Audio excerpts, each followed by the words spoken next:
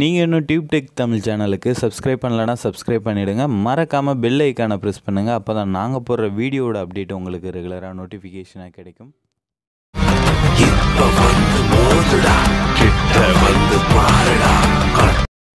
தமிழால் இணைந்த அனைத்து நல் உள்ளங்களுக்கும் அன்பான வணக்கம். இன்றைக்கான வீடியோவில் அலைட் மோஷன் ஆப்பை யூஸ் பண்ணி எப்படி fire flame text video make பண்ணுறது அப்படின்னு சொல்லி தான் பார்க்க போகிறோம். ஸோ அலைட் மோஷன் ஆப்போட டவுன்லோட் லிங்க் டிஸ்கிரிப்ஷனில் இருக்குது, நீங்கள் டவுன்லோட் பண்ணிக்கோங்க.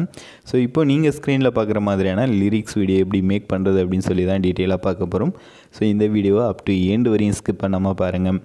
அலைட் மோஷன் பற்றி ஆல்ரெடி வீடியோஸ் போட்டிருக்கோம். ஸோ அந்த வீடியோஸ்லாம் பார்க்கல அப்படின்னாலும் டிஸ்கிரிப்ஷனில் இருக்கக்கூடிய லிங்க்கை கிளிக் பண்ணி வீடியோஸ்லாம் பார்த்துக்கோங்க. ஸோ கீழே இருக்கக்கூடிய கிரியேட் அப்படின்ற ஆப்ஷனை கொடுங்க. அலைட் மோஷன் ஆப்பை ஓப்பன் பண்ணதுக்கப்புறம் அதுக்கப்புறம் இது மாதிரியான ஸ்க்ரீன் அப்பியரன்ஸ் வருவீங்க. இதில் உங்களுக்கு வேண்டிய ரேஷியோ செலக்ட் பண்ணிக்கோங்க.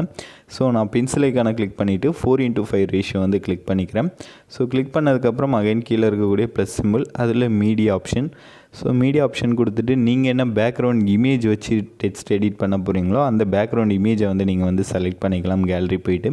ஸோ இதெல்லாம் பேசிக்கான விஷயம். இதெல்லாம் நான் ப்ரீவியஸ் வீடியோவில் டீட்டெயிலாக சொல்லியிருப்பேன். ஸோ அந்த வீடியோஸ்லாம் பார்க்காதவங்க கண்டிப்பாக அந்த வீடியோஸ்லாம் பாருங்கள்.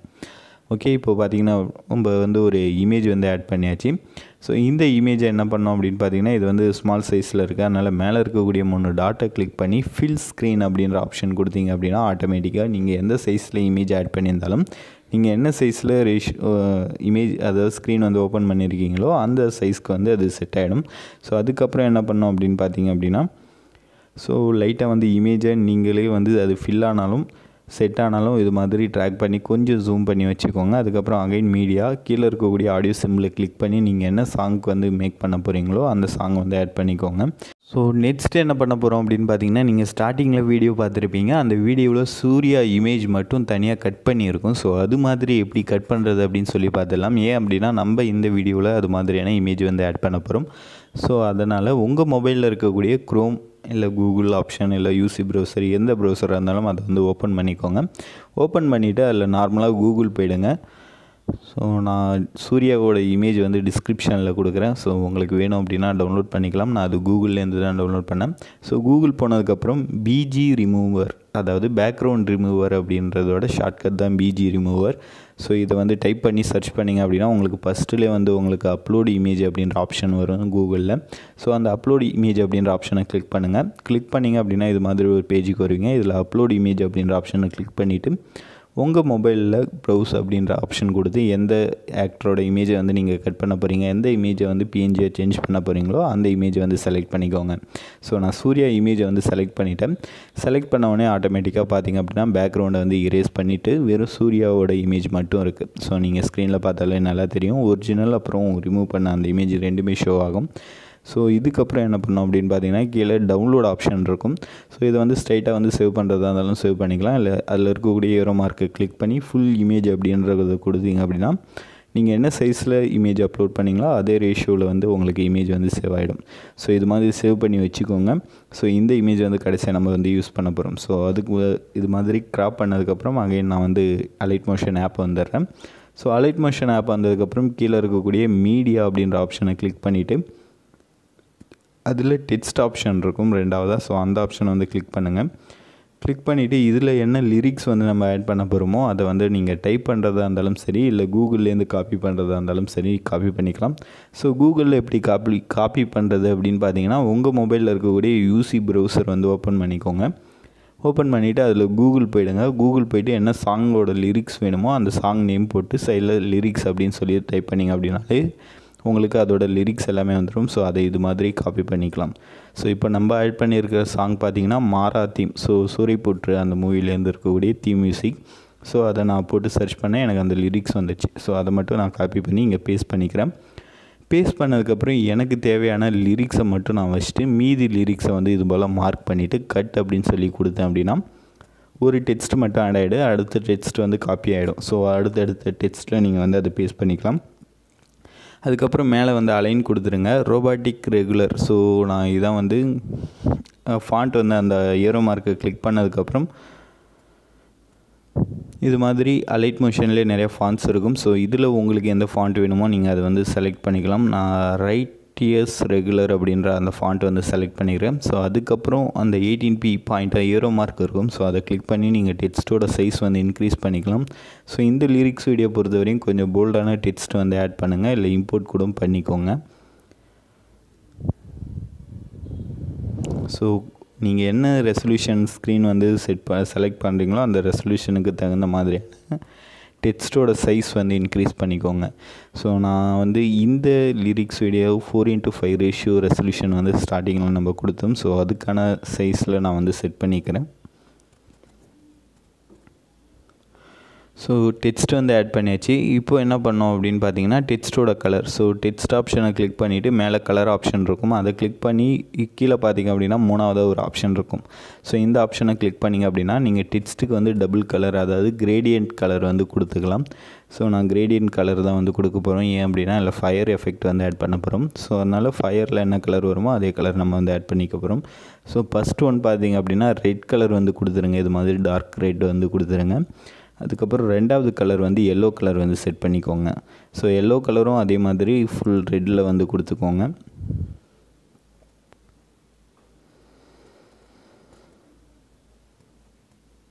ஸோ இப்போ பார்த்தீங்கன்னா ரெண்டு கலருமே வந்து செட் பண்ணியாச்சு. அந்த பாயிண்ட்டை நீங்கள் வந்து இது மாதிரி மூவ் பண்ணிங்க அப்படின்னா உங்களுக்கு எந்த அளவுக்கு ரெண்டு கலர் வந்து மிக்ஸ் ஆகணும் அப்படின்னு சொல்லி நீங்களே வந்து அட்ஜஸ்ட் பண்ணிக்கலாம் கிரேடியண்ட்டை.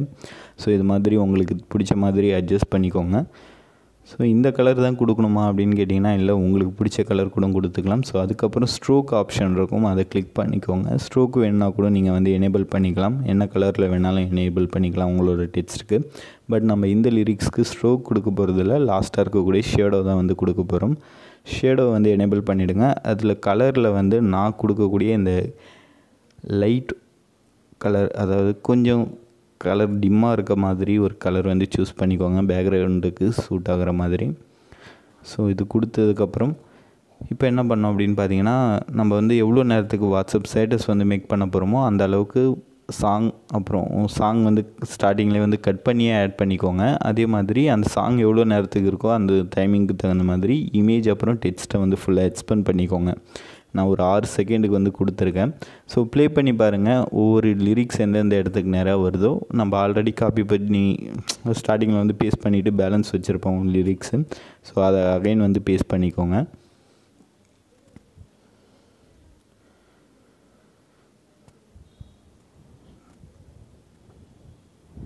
ஸோ இப்போ பார்த்தீங்கன்னா 2 டெக்ஸ்ட் வந்து ஆட் பண்ணியாச்சு. மூணாவது டெக்ஸ்ட்டு ஸோ இந்த இடத்துக்கு நேராக கட் பண்ணி க்ராப் பண்ணிக்கிறேன். ஸோ நீங்கள் டெக்ஸ்ட்டை செலக்ட் பண்ணிவிட்டு பொசிஷன்லாம் செட் பண்ணிவிட்டு இது மாதிரி மூவ் பண்ணி எந்த இடத்துக்கு நேராக க்ராப் பண்ணணுன்னு நினைக்கிறீங்களோ அந்த இடத்துக்கு நேராக அகைன் ஸ்டாப் பண்ணிவிட்டு டெக்ஸ்ட்டை டச் பண்ணிட்டு இந்த ஸ்ப்ளிட் ஆப்ஷன் கொடுத்தீங்க அப்படின்னா டெக்ஸ்ட் வந்து 2ஆக ஸ்ப்ளிட் ஆகிடும். ஸோ மூணாவது டெக்ஸ்ட்லேயும் அதே மாதிரி காப்பி பண்ண லிரிக்ஸை வந்து பேஸ்ட் பண்ணிக்கோங்க. ஸோ பார்த்திங்கன்னா நம்ம லிரிக்ஸ் வந்து பேஸ்ட் பண்ணியாச்சு, 3 விதமான லிரிக்ஸ் வந்து ஆட் பண்ணியாச்சு.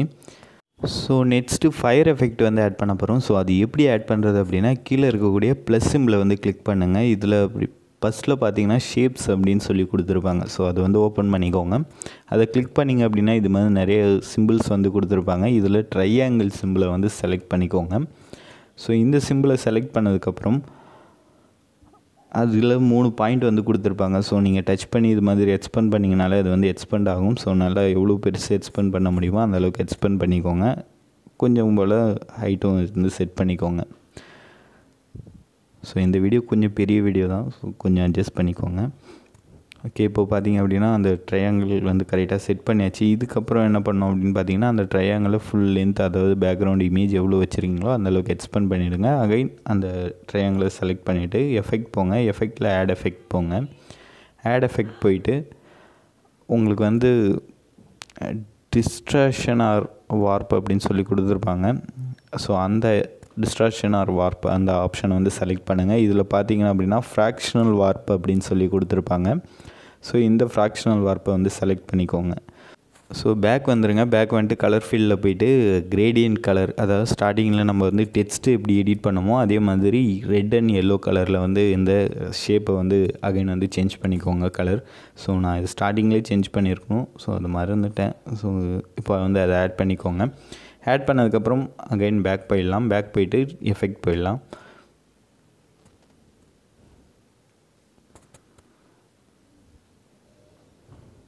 ஸோ இப்போ கலர் முடிஞ்சிருச்சு. அகைன் பேக் போயிட்டு எஃபெக்டை வந்து செலக்ட் பண்ணுங்கள். எஃபெக்டில் போயிட்டு கீழே வாங்க. பொசிஷன் வந்து 2 தடவை மேலே வந்து ஸ்க்ரீனை டச் பண்ணி மேலே இழுத்தீங்க அப்படின்னா உங்களுக்கு வந்து அந்த மூவ் ஆகிறது தெரியும். ஸோ அதுக்கப்புறம் கீழே வந்தீங்க அப்படின்னா டீட்டெயில் அப்படின்ற ஆப்ஷன் வந்து ஃபுல் கொடுத்துருங்க. அதாவது 4 வந்து செட் பண்ணிவிடுங்க. செட் பண்ணிவிட்டு கீழே இருக்கக்கூடிய அந்த லேக்யூரிட்டி ஸோ இதை வந்து ஃபுல் பண்ணிவிடுங்க. ஸோ நான் இப்போது செட் பண்ணுற மாதிரி. ஸோ அதுக்கப்புறம் அகைன் வந்து பேக் வந்துடுங்க. பேக் வந்துட்டு பொசிஷன் போயிட்டு ஒரு டைமண்ட் சிம்பிள் வந்து ஆட் பண்ணிக்கோங்க. ஸோ ஆட் பண்ணிவிட்டு மேலே 2 தடவை டேப் பண்ணுங்கள். நான் டேப் பண்ணுற மாதிரி ஸ்க்ரீனில். ஸோ அதுக்கப்புறம் அந்த ஷேப் வந்து எண்ட் ஆகிற இடத்துல அகைன் வந்து ஒரு டைமண்ட் சிம்பிள். அகைன் வந்து ஸ்க்ரீனை வந்து மேலே 2 தடவை டேப் பண்ணுங்கள். ஸோ இப்போ ப்ளே பண்ணி பார்த்தீங்க அப்படின்னாலே உங்களுக்கு அந்த ஃபயர் எஃபெக்ட் வந்து தெரியும். ஸோ பொசிஷனில் வச்சுட்டு டைமண்ட் ஆட் பண்ணிவிட்டு ஸ்டார்டிங் பொசிஷனில் வச்சுட்டு மேலே 2 தடவை எண்டு பொசிஷனில் போய்ட்டு அகைன் ஒரு டைமண்ட் அகைன் மேலே 2 தடவை இழுத்து விட்டிங்க அப்படின்னா அது வந்து ஃபயர் எஃபெக்டாக வந்துடும். ஸோ அதுக்கப்புறம் அகைன் பேரலட்ஸ் வந்து செலக்ட் பண்ணிக்கோங்க. பேரலட்ஸ்லேயும் ஒரு ஸ்டார்டிங்கில் வந்து டைமண்ட் சிம்பிள் வந்து ஆட் பண்ணிக்கோங்க. ஆட் பண்ணிவிட்டு இது நான் இப்போ ஸ்க்ரீனில் உங்களுக்கு நல்லாவே தெரியும். ஸ்க்ரீனை வந்து டச் பண்ணி இழுக்கிறேன். அதாவது அப்வர்ட் பொசிஷனில் வந்து மூவ் பண்ணுறேன். ஸோ அந்த ஃப்ளேம்ஸ் வந்து மூவ் ஆகுது. ஸோ அதுக்கப்புறம் அகைன் அதே மாதிரி எண்டு பொசிஷன்லேயும் பேரலட்ஸில் வச்சுட்டு ஒரு டைமண்ட் சிம்பிள் ஆட் பண்ணிட்டு மேலே 2 தடவை மூவ் பண்ணேன் அப்படின்னா அந்த ஃபயர் ஃப்ளேம் வந்து இது ஃப்ளோ ஆக ஆரம்பிச்சிடும். ஸோ இப்போது மேக்னிடியூட் அப்படின்றது பாருங்கள். ஸோ இதை வந்து எவ்வளோ இன்க்ரீஸ் பண்ண முடியுமோ அந்தளவுக்கு இன்க்ரீஸ் பண்ணிக்கோங்க.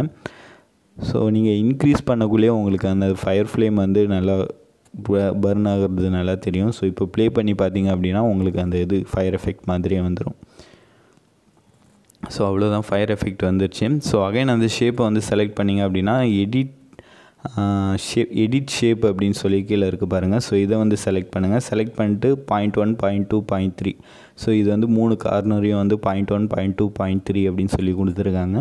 ஸோ இந்த 3 பாயிண்ட்டு நீங்கள் இன்க்ரீஸ் பண்ணால் கூட இதோட சைஸ் வந்து இன்க்ரீஸ் ஆகும். நம்ம ஸ்டார்டிங்கில் வந்து அப்படியே நார்மலாக வந்து டச் பண்ணி ட்ராக் பண்ணாலே சைஸ் வந்து இன்க்ரீஸ் ஆகும் அப்படின்னு சொல்லியிருந்தேன். ஸோ இதே மாதிரி பாயிண்ட்டை அட்ஜஸ்ட் பண்ணி கூட நீங்கள் சைஸ் வந்து இன்க்ரீஸ் பண்ணிக்கலாம். வந்து வெளில வந்துடுங்க. வெளில வந்துட்டு அந்த எஃபெக்டை அதாவது ஷேப்பை வந்து அகைன் செலக்ட் பண்ணிட்டு மேலே இருக்கக்கூடிய 3 டாட்டை கிளிக் பண்ணி டூப்ளிகேட் கொடுத்துருங்க. டூப்ளிகேட் பண்ண அந்த ஷேப்பை அகைன் டச் பண்ணிட்டு பிளெண்டிங் ஆப்ஷன் போய்ட்டு லைட்டிங்கில் போய்ட்டு ஸ்க்ரீன் அப்படின்னு சொல்லி கொடுத்தீங்க அப்படின்னா உங்களுக்கு பார்க்குறதுக்கு இது வந்து நெருப்பு எரியிற மாதிரியே வந்து எனக்கு கிளியராக தெரியும். ஸோ இப்போது அகைன் வந்து பேக்ரவுண்ட் இமேஜை வந்து செலக்ட் பண்ணுங்கள். செலக்ட் பண்ணிட்டு எஃபெக்ட்ஸ் போங்க. எஃபெக்டில் ஆட் எஃபெக்ட் போங்க. அதில் பிளர் அப்படின்னு சொல்லி சைடில் கொடுத்துருப்பாங்க. கீழே லென்ஸ் பிளர் அப்படின்னு சொல்லி ஒரு ஆப்ஷன் இருக்கும் பாருங்கள். ஸோ அந்த லென்ஸ் பிளரை வந்து அகைன் வந்து ஆட் பண்ணிக்கோங்க. ஸோ இதை ஆட் பண்ணோடனே உங்களுக்கு வந்து நார்மலாக சைடில் பேக்ரவுண்டில் சுற்றி வந்து பிளர் ஆகிடும். சென்டரில் மட்டும் கிளியராக தெரியும். ஸோ இதில் இருக்கக்கூடிய ஸ்ட்ரென்த்து ரேடியஸ் இதை வந்து நீங்கள் அட்ஜஸ்ட் பண்ணிங்க அப்படின்னா அந்த சைடில் இருக்கக்கூடிய அந்த அதாவது சுற்றி இருக்கக்கூடிய பிளரோட ரேடியஸ் வந்து கம்மியாகும். ஸ்ட்ரென்த்து வந்து டிக்ரீஸ் பண்ணிக்கலாம்.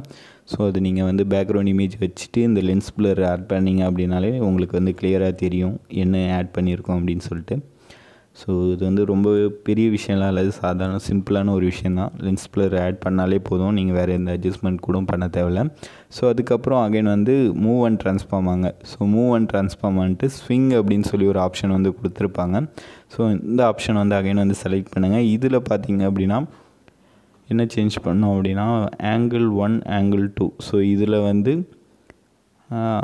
-30 +30 வந்து கொடுத்துருப்பாங்க. ஸோ இது வந்து -30னா லெஃப்ட் சைடு, +30 அப்படின்னா ரைட் சைடு வந்து ரொட்டேட் ஆகும் அந்த பேக்ரவுண்ட் இமேஜ். அவ்வளோதான். ஸோ இதை வந்து நீங்கள் எவ்வளோ செகண்ட் வச்சுருக்கீங்க, இப்போ ஒரு 5 செகண்ட் வச்சுருக்கீங்க அப்படின்னா -2 +3 +2 அப்படின்னு சொல்லி செட் பண்ணிட்டீங்க அப்படின்னா பொறுமையாக வந்து அந்த இது பேக்ரவுண்ட் இமேஜ் வந்து ரொட்டேட் ஆகும். நீங்கள் ஸ்டார்டிங்கில் ஒரு வீடியோ பார்த்துருப்பீங்க அது மாதிரி. அப்படி இல்லை டியூரேஷன் வந்து அதிகமாக இருக்குது அப்படின்னா கொஞ்சம் ஒரு 8 -8 +8 அப்படின்னு சொல்லி கொடுத்துட்டு ப்ளே பண்ணி பார்த்தீங்கனாலே உங்களுக்கு அந்த ரொட்டேட் ஆகிறது தெரியும். ஸோ இப்போ நான் செகண்ட்ஸ் வந்து கம்மியாக கொடுத்து அதிகமான பாயிண்ட் வந்து செட் பண்ணியிருக்கறனால எனக்கு இப்படி மூவ் ஆகுது. ஸோ நீங்கள் வந்து கரெக்டாக 30 செகண்டில் வச்சுட்டு நான் இப்போ செட் பண்ண அந்த ரேஞ்சு வந்து செட் பண்ணிங்க அப்படின்னா உங்களுக்கு இந்த அளவுக்கு வந்து ஷேக் ஆகாது, நார்மலாக வந்து ஷேக் ஆகும். ஸோ சூர்யா இமேஜ் ஆட் பண்ணதுக்கப்புறம் அது ஒரு 3D எஃபெக்ட் மாதிரி தெரியும். ஸோ அதனால தான் ஸ்விங் வந்து ஆட் பண்ணுறோம். So again background image plus symbol. So இதில் போயிட்டு அகைன் வந்து மூவ் அண்ட் ட்ரான்ஸ்ஃபார்ம் போங்க. மூவ் அண்ட் ட்ரான்ஸ்ஃபார்ம் போயிட்டு உங்களுக்கு வந்து ஆசிலேட் அப்படின்னு சொல்லி இன்னொரு ஆப்ஷன் வந்து கொடுத்துருப்பாங்க. ஸோ அதாவது எஃபெக்ட். ஸோ இதை வந்து ஆட் பண்ணிக்கோங்க. ஆசிலேட்டில் போயிட்டு இதில் என்ன பண்ணோம் அப்படின்னு பார்த்தீங்கன்னா மேக்னிடியூட் பாருங்கள், இல்லை ஃப்ரீக்வன்சி 2 இருக்குது. மேக்னிடியூட் வந்து 25 இருக்குது, ஆங்கிள் வந்து 45 இருக்குது. இதில் நம்ம என்ன அட்ஜஸ்ட் பண்ணோம் அப்படின்னு பார்த்தீங்கன்னா மேக்னிடியூட் வந்து கம்மி பண்ணோம். ஸோ ஒரு 8 இல்லை 9 அதுபோல் செட் பண்ணிக்கோங்க. அகைன் பேக்ரவுண்ட் இமேஜில் ஸ்விங் வந்து ஆட் பண்ணியிருப்பேன்ல, ஸோ அதை வந்து அகைன் வந்து ஓப்பன் பண்ணிக்கோங்க.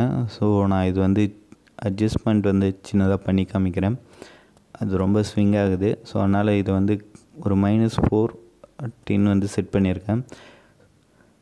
செட் பண்ணிவிட்டு ஃப்ரீக்வன்சி இருக்குது பாருங்கள், ஸோ அதை வந்து கம்மி பண்ணுறேன். எவ்வளோ வைக்கிறேன் அப்படின்னு பார்த்தீங்கன்னா வெறும் 10 வைக்கிறேன், 0.10 வைக்கிறேன். ஸோ வச்சுட்டு இப்போ ப்ளே பண்ணுறேன் பாருங்கள். ஸோ நான் ஸ்டார்டிங்லேயே மறந்துட்டேன். ஸோ இது எல்லாத்தையும் மொத்தமாக பார்த்துட்டு நீங்கள் உங்களுக்கு இதெல்லாம் ஃபஸ்ட்டு பண்ணணுன்னு தோணுதோ அது எல்லாமே பண்ணிக்கோங்க. இதில் எதுவுமே ஆர்டராக பண்ணணும் அப்படின்ற அவசியம் இல்லை.